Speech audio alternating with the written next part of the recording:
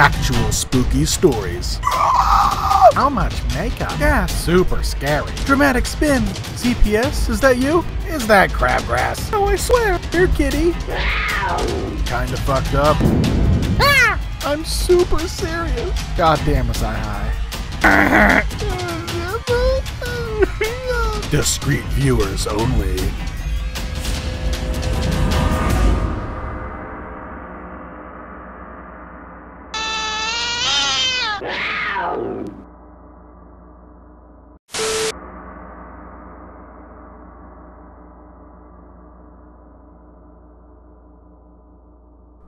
Interview attempt, take 1, because interviews have takes. Action.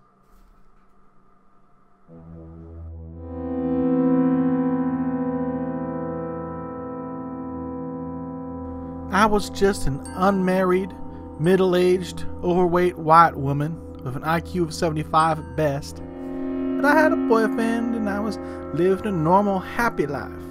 Normal, completely normal. A couple of happy skeptics. You know, just happy skeptics.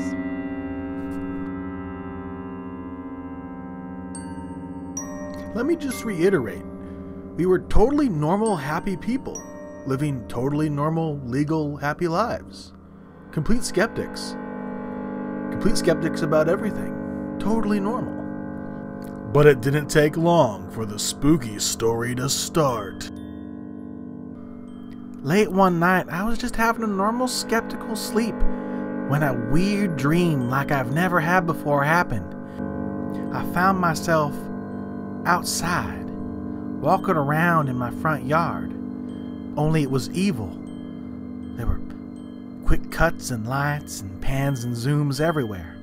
And then something evil walked out from behind my favorite tree. And I was like, his skin, there's so much makeup all over his skin. And he was like white and pearlescent. And he looked kind of like Canadian or something. And he spoke to me. He called me by name. He said, "Hey, Mark." I was like, "The fuck's Mark? I'm Lorelei." And he's like, "Oh, I got the wrong dream." And I was like, "Well, get the fuck out of here. This isn't Mark's dream. It's mine." And whoa, there was a lot of quick zooms and cuts and shit. And I'm telling you right now, the sound effects were out of control.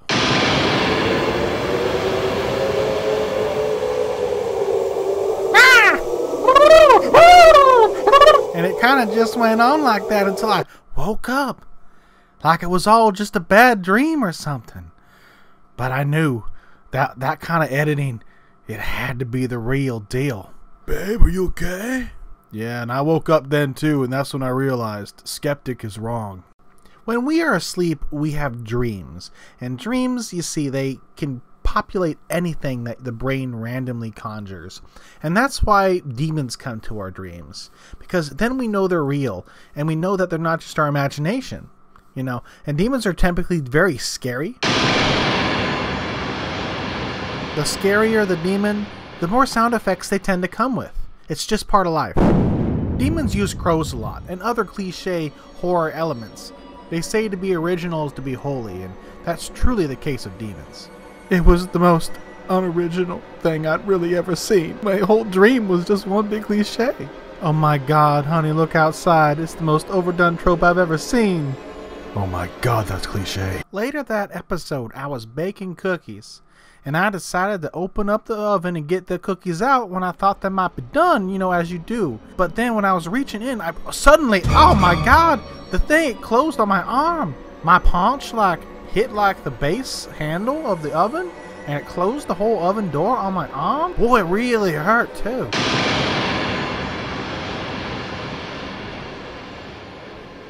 And I didn't even tell y'all the best part.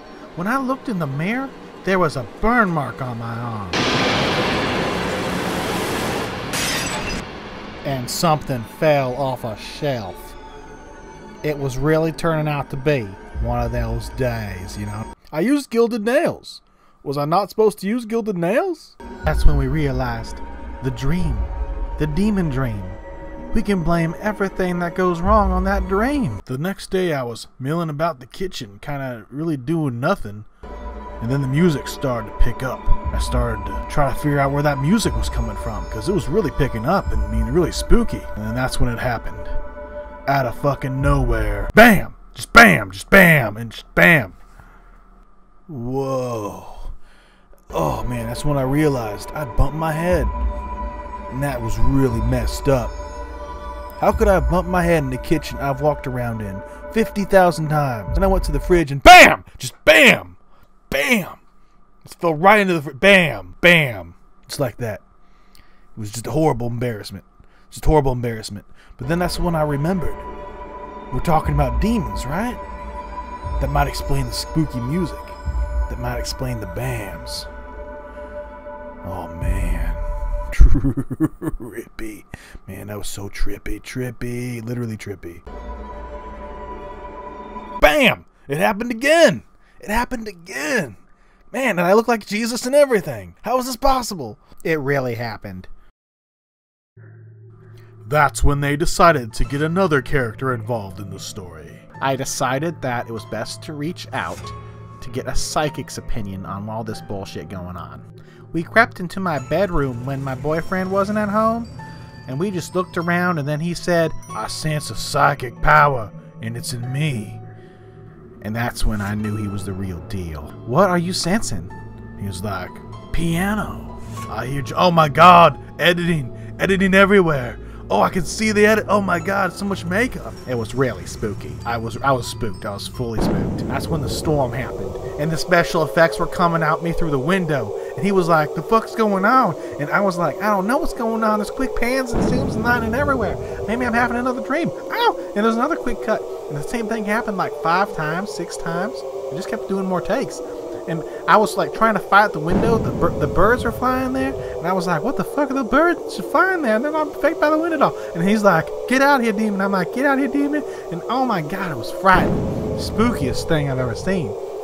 "Bitch, what is wrong with your house?" This soy boy psychic was just crying. "I told you I have allergies." He said he had allergies from the wind. But I think he was just a scared pussy. A few quick cuts to that makeup guy, and that soy boy, he was out of there. I mean, he couldn't take it. He couldn't take it. "What kind of overproduced shit is this, Mom?" He never acted again. That's when I got high.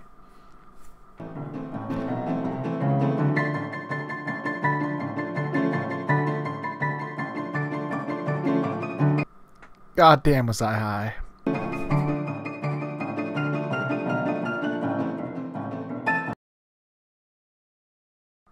"Babe, I thought she was gonna overdose. It's not like it would be the first time. Babe." Never fuck with a crackhead, just don't. The laundry never got finished.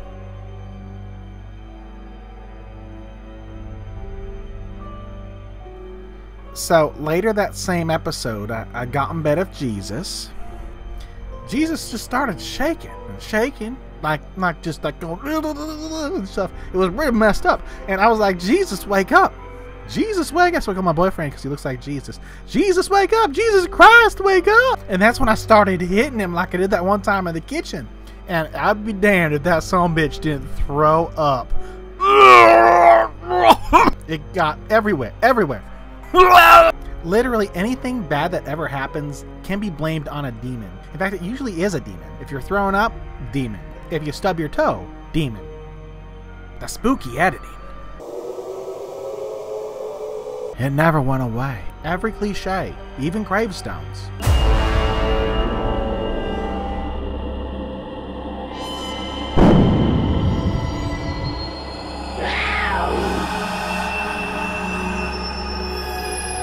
Next time on DuckTales, spooky closet stories, poorly understood but quite common sleep paralysis, with monsters, 5-minute scene repeats after every commercial break, misused technology.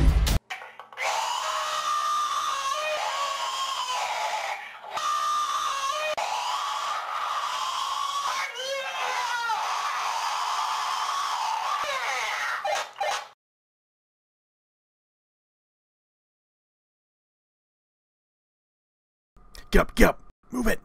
Come on, let's get the fuck out of here. Blurry images, and a whole lot more.